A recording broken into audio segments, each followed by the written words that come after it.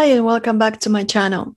Today, I wanted to talk about something pretty important, and that is I wanted to discuss how people treat us. And this goes for ladies that are real estate agents and also ladies that are in business. A lot of you probably are out there dealing with clients and people that work with you, maybe in your office or wherever, even in your family. If you've watched my recent video, I shared my story. It was kind of like a vlog about my recent experience in door knocking. And I haven't given that up yet. I will not give this up. I will keep on going. And probably, like I mentioned in my other video, I will report back to you on how it's going. So far, it's going pretty well.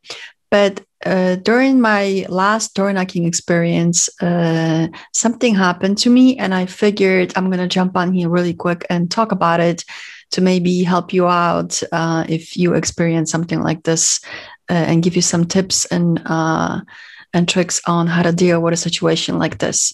So most of the time when I door knock, I encounter people that are really nice to me. As I mentioned in my other video, the trick that I do is just, smile right when they open the door. So this way they don't feel so threatened by me. But I did have one experience where even though I was smiling, there was a lady who really was not happy about the fact that I knocked on her door. And she was really mean to me. And, like the first reaction when you encounter something like this is to be mean back to that person. But I decided to be, nice to her. And I wished her a lovely day. And I just quickly removed myself from the situation. You have to understand there's always going to be some kind of a person that you encounter that is miserable with their lives. And no matter what you do and what you say, they are going to be miserable. I don't know why they are miserable, why she was not happy, but that's actually none of my concern.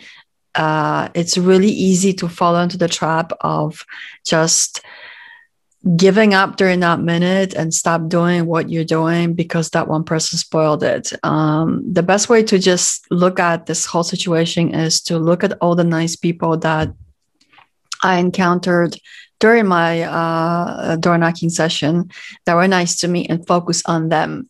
So look at the positives, not negatives, because we do sometimes have tendency to focus on the negative, especially if the negative, injures us emotionally. What I did is I went back to my car to kind of compose myself because I'm still human and things like that still, have ability to temporarily affect me. But I decided not to let that affect me. I just went into my car.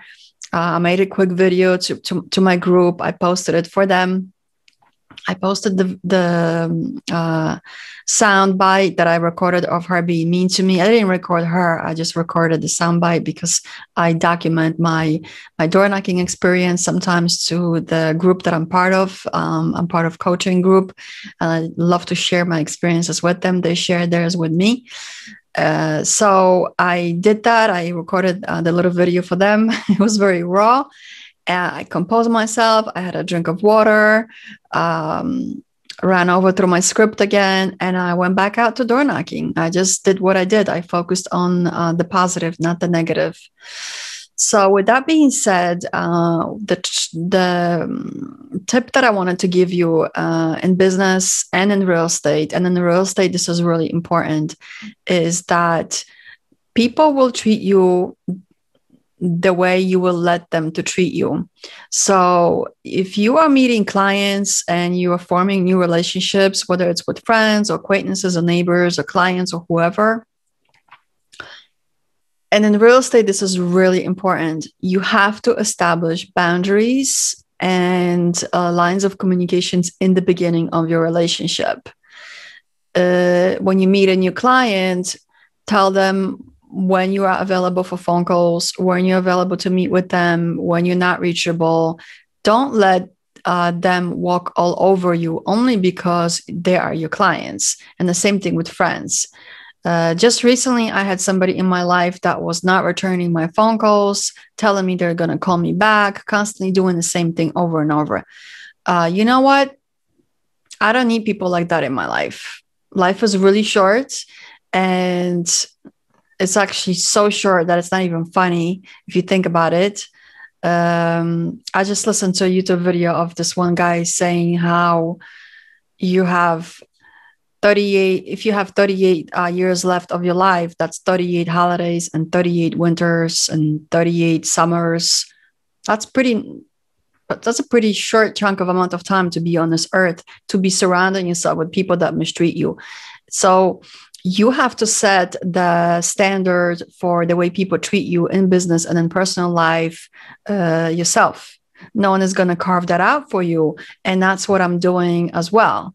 And that might sound like I'm a little bitchy, but you know what? Whatever. If that's what people think I am, that's fine. But I have no time to waste. I am generally a really nice person, sometimes even too nice.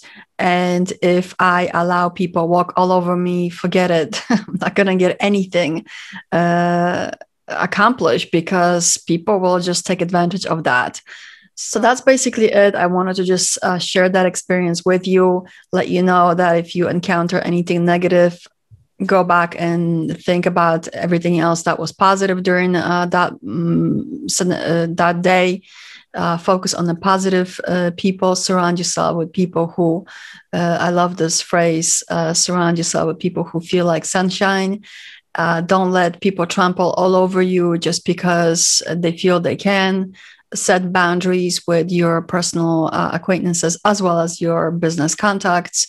And people will respect you more for being assertive and confident in how you let them treat you than being, a people pleaser and just letting everybody, do whatever they want to you.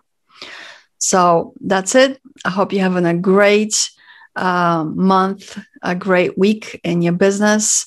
If you have any questions or comments, feel free to chat them below. Don't forget to subscribe and stay tuned for future content.